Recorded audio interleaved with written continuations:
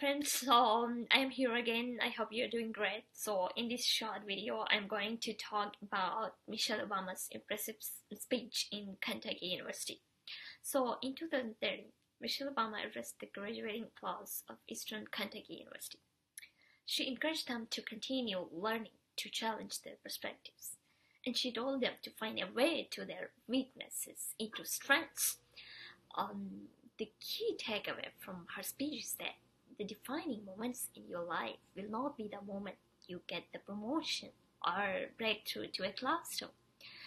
They will be the days that you have to claw through to keep going. As long as you keep working and pick yourself up, and when you fall down, then you will develop skills to apply to anything you do in your life, and your resilience can be used in service to others. Thank you for listening.